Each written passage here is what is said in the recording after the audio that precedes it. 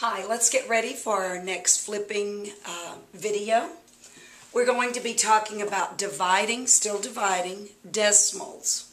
All right, let's review a couple of things. All right, first of all, division is the opposite of multiplication. If multiplication is repeated addition, division is repeated subtraction.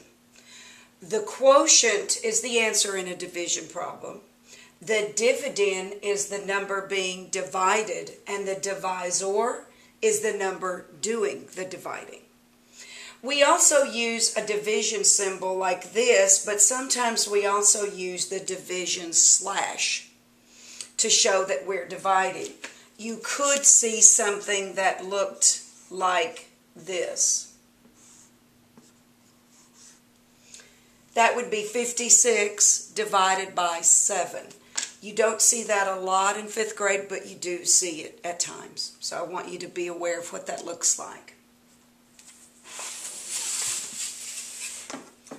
Here's the phrase to help you remember the order of the steps in a division problem. Does, divide, McDonald's, multiply, serve, subtract, cheese, compare, burgers, bring down.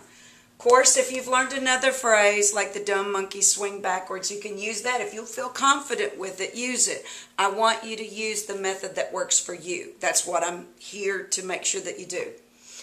Now, dividing decimals is exactly like dividing whole numbers, but you have the decimal point that you want to make sure that you know where to put that in the answer. The decimal point does go in a certain place in the answer.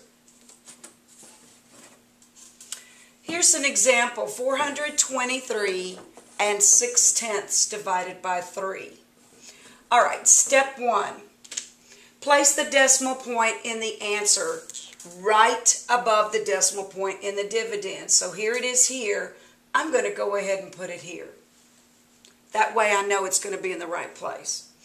All right, now I'm going to divide. Think, how many times can 4 be divided by 3? Well, 1 time. So we put our 1. Next, we multiply. 1 times 3 is 3. Next, subtract. 4 minus 3 is 1. Next, compare. Can 1 be divided by 3? That's like your safety net. No, 1 cannot be divided by 3. That answer should be no all the time. Then step 5, bring down. Is there another number to bring down? Absolutely. It's right here. Bring this down. And then we start the steps all over again. To keep this going, I've put the saying up there along with the symbols. This is where we ended. We're going to start over again, and I'm going to put a little arrow there to show that we always start over. All right, how many times could 12 be divided by 3? I know that 12 could be divided by 3 4 times. And there's my decimal, by the way. All right, 4 times 3, I'm multiplying. 4 times 3 is 12. Subtract. 12 minus 12 is 0. Compare. Can 0 be divided by 3? No, it's too small. Is there another number to bring down? Yes, bring this down. Start over. How many times can 3 be divided by 3? 1. All right, multiply. 1 times 3 is 3. Subtract. 0. Compare. Can 0 be divided by 3? No. Is there another number to bring down? Yes. Bring it all the way down. Now, because this is on the other side of the decimal point, you're going to put your answer on the other side of the decimal point. How many times can 6 be divided by 3? 2 times. 2 times 3 is 6. Subtract. 0. Compare. 0 cannot be divided by 3. And is there anything left to bring down? No. So our answer or our quotient is 141 and 2/10. And we have to put that there or it's not going to be correct.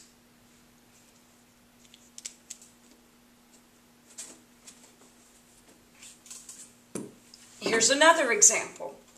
This is 624 and 36 hundredths divided by 6.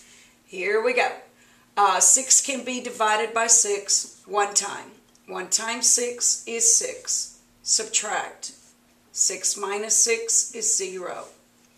Compare. 0, can it be divided by 6? No. Bring down the 2. Can 2 be divided by 6? No. So we put a 0 here because it cannot be divided by 6. Bring down the next number. 24. Can 24 be divided by 6? Yes. How many times? Okay, I know that 6 times 4 is 24, so I'm going to put a 4 here. 4 times 6 is 24. Subtract 0. Compare. Can 0 be divided by 6? No. Bring down my next number.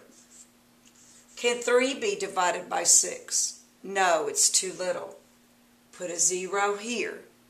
Keep it there though. All right, we've already compared, so we bring down.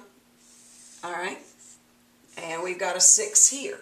How many times can 36 be divided by 6? If I do the math, let's try 6.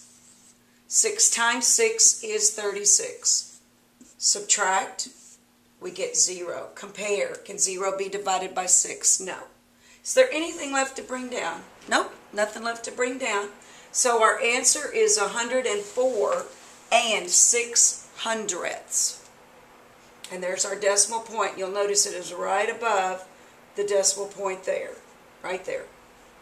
Remember, if you can't divide something like 2, 2 is not able to be divided, like whole numbers, by 6. I'm going to put a 0 here. I will put a 0 here. And same thing that happened here.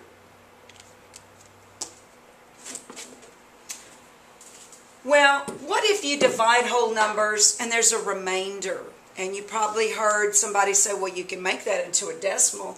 Can you represent it as a decimal? Yes, you really can. And here's how. You'll divide like normal first. 1 cannot be divided by 5, but 12 could be divided by 5. 2 times. 2 times 5 is 10. Subtract 2.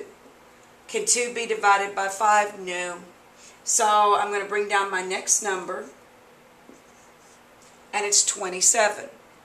All right, so I'll start all over again. How many times can 27 be divided by 5? 5 times.